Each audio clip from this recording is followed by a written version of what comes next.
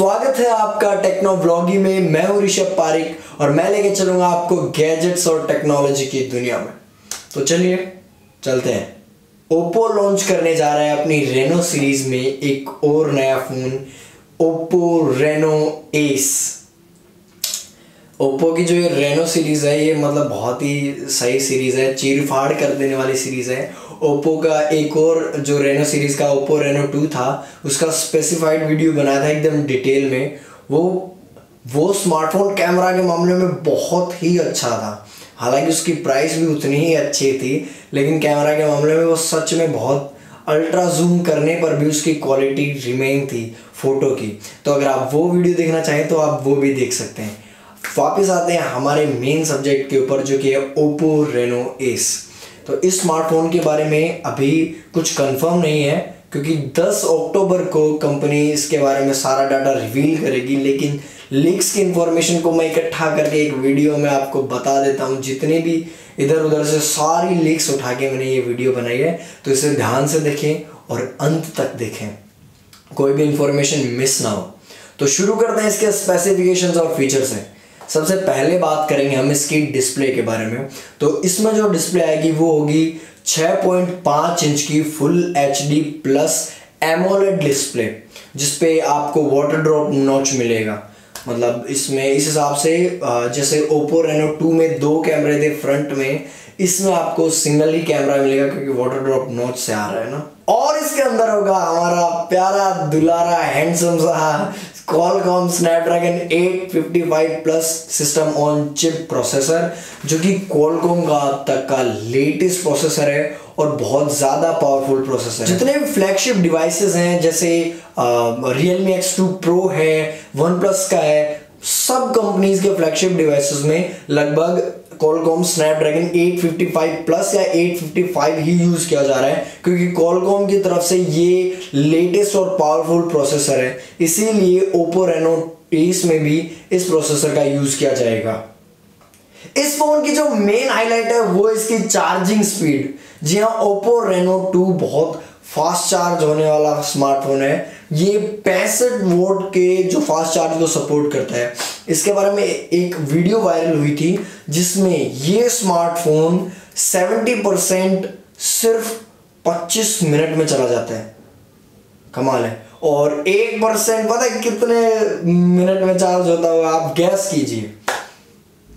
10 second में 1% 10 second में charge हो जाता है।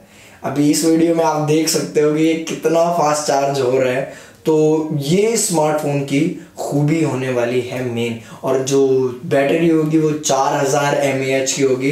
टाइप सी पोर्ट मिलेगा आपको इस स्मार्टफोन के अंदर। अब हम आते हैं हमारे फेवरेट टॉपिक के ऊपर, जो कि है कैमरा।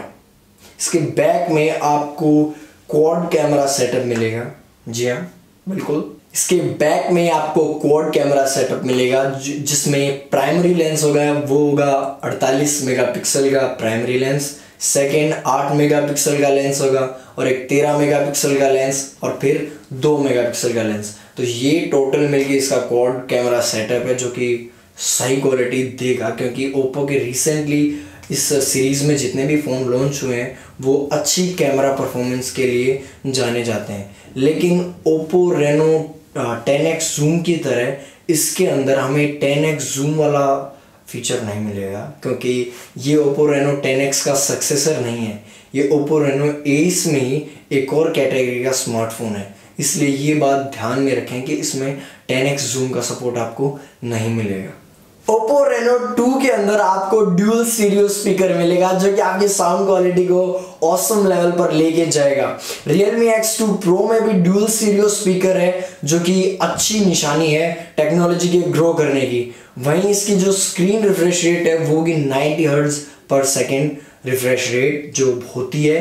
अब 90 हर्ट्ज या 120 हर्ट्ज रिफ्रेश रेट जो स्मार्टफोन्स में आती है, वो क्यों आती है ये थोड़ा सा मैं आपको बताता हूँ।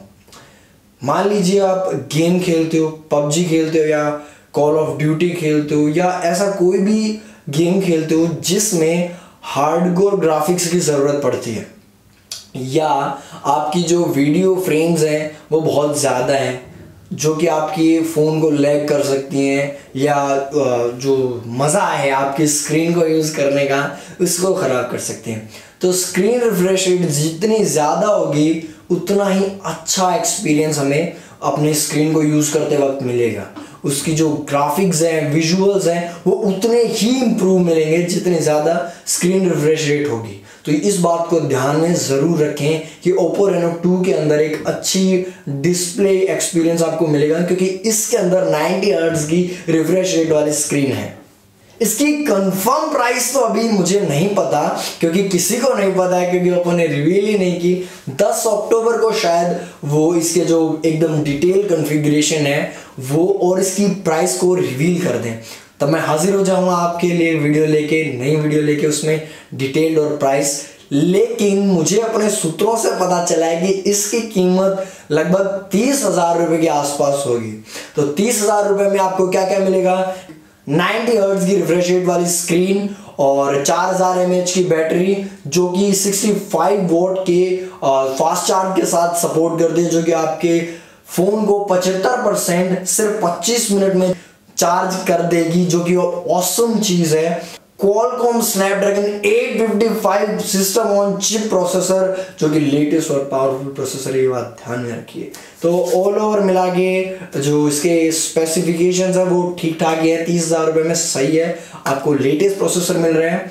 तो जब जैसा ये फ़ोन मार्केट में आता है तो इसका रिव्यू करेंगे कि क्या ये अपनी कीमत को जस्टिफाई करता है। तो इस वीडियो में बस इतना ही। थैंक यू सो मच ये वीडियो देखने के लिए। Bye bye.